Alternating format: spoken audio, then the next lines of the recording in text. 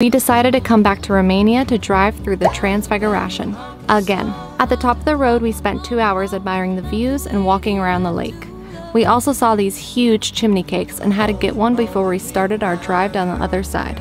This side was full of dizzy, hairpin turns, but the views were still just as breathtaking.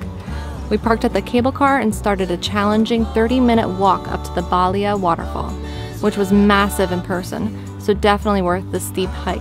After experiencing the Transfagarasan twice, we can definitely say that this may be the most beautiful road in Europe.